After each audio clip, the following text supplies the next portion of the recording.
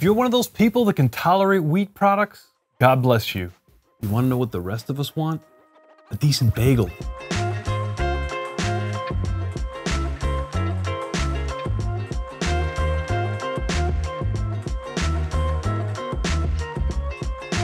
Hey friends, my name is George Gianaris. I'm a chef of 37 years. Happy 2022. And if you're here, it's because you like to eat healthy, save money, and cook like a pro. Today I'm going to show you how to make top-notch gluten-free bagels from scratch. I've already released a video on how to make the best lox from wild-caught salmon that you've ever had, and in an upcoming episode, delicious organic cream cheese. Let's begin. It's essential that you weigh everything. 700 grams Bob's Red Mill gluten-free flour, 14 grams of granulated sugar, 9 grams of fast-rising yeast, 532 grams of water, half a teaspoon or 2.5 milliliters of xanthan gum, 28 grams of powdered organic psyllium husks, 8 grams of gluten-free baking powder, 10 grams of fine Celtic sea salt, 13 grams of organic light brown sugar, 1 teaspoon or 5 milliliters of organic apple cider vinegar, 118 grams of Kerrygold butter, a quarter cup or 600 milliliters of maple syrup, you can substitute honey, and 1 large egg white, which you're going to whisk with 1 tablespoon or 15 milliliters of water. This is Bob's Red Mill gluten-free flour, not to be confused with Bob's Red Mill 1-to-1 gluten-free baking flour. If you use the 1-to-1, your bagels will be total. Melt what eventually will be 118 grams of soft butter.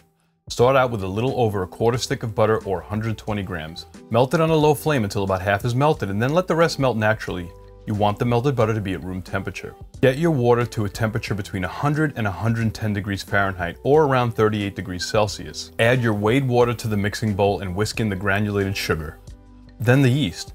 Set it aside for at least 10 minutes or until the yeast is frothy.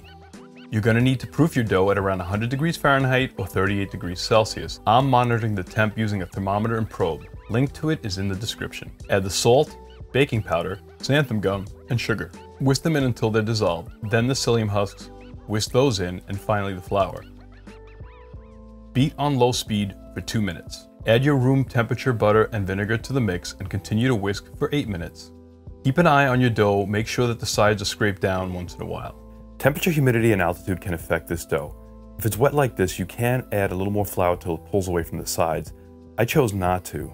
Wipe down your bowl with a neutral oil like avocado oil. When the dough is done, it will be sticky and somewhat firm. Cover the dough with plastic wrap and a towel. Then let it proof in the oven for 20 minutes. One thing is for sure, you really don't appreciate gluten until you have to avoid it. You know what has gluten in it? Everything! And the elasticity in the gluten, as of yet, can't be duplicated without wheat flour. I mean, the psyllium husks, the xanthan gum, and the protein in the chickpea flour in the Bob's Red Mill, that really helps, but proofing a gluten-free dough is very different from proofing traditional dough. The protein in gluten forms a skin that allows the carbon dioxide from the yeast to trap the bubbles in the dough. Gluten-free dough is spongy, so the CO2 doesn't get trapped in the dough like it does in wheat flour dough. You're not going to be able to create as many pockets in the gluten-free dough, so it doesn't make sense to try and proof gluten-free dough for a long time. I've seen beautiful breads online that have deep craters in them, and I simply cannot duplicate that. I'm not a baker. But if you are and you want to share that secret with me, please leave a comment down below. Now we treat this thing like it's a motion-activated bomb. Gently form it into a big ball and gently cut it into 8 balls.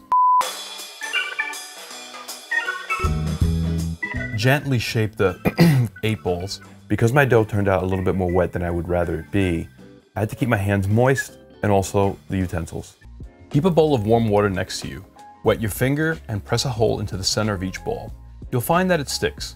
Re-wet your finger and create a hole in the center of each bagel about 1 inch or 25 millimeters wide. Cover the bagels and let them rest for 10 minutes. I cannot stress enough how important it is that you know your oven.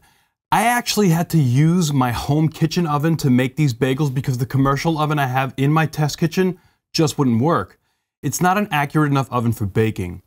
It is important to preheat your oven to a consistent 425 degrees Fahrenheit or 218 degrees Celsius. I set mine to convection bake and it worked beautifully. You're going to boil 2 quarts or just under 2 liters of water with a quarter cup or 60 milliliters of maple syrup, but you can use honey. You don't want your water to be boiling so rapidly that it affects the shape of the bagel. This part is crucial. You need a 30-second stopwatch. You're going to boil each bagel individually for exactly 30 seconds on each side. Brush on the egg whites, get the sides as well.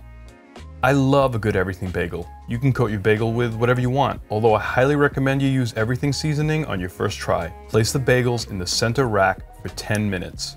Rotate the pan and set another timer for 10 minutes.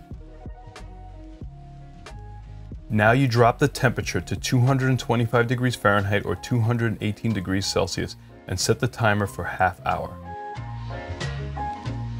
Another crucial point here, do not cut into the bagel until the internal temperature of the bagel drops below 85 degrees Fahrenheit or 30 degrees Celsius, because if you do, the bagel will deflate and it will be ruined.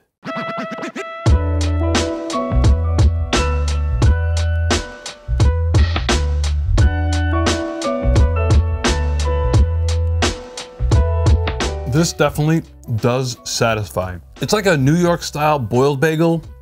Outside texture, yes. Flavor, spot on. However, the inside is more like a really good bread than a chewy, doughy bagel.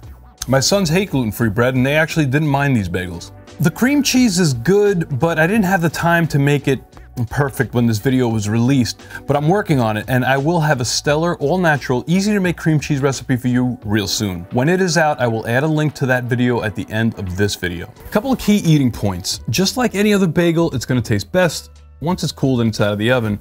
I mean, you can refrigerate them in an airtight container for a few days, but you're gonna want to toast the bagels if you're not going to eat them on the same day. Can you freeze them? You sure can, for a few months at least. A PDF printable recipe is on my website. Please do me a favor and invest in my channel by helping it to grow. You can do that by simply hitting that like button, clicking on the notification bell next to the subscribe button, or better yet, while you're downloading that recipe from my website, sign up for my email blast. Once a week, you'll get an email notification that a video is released and possibly a few exclusive perks. All the best and cheers.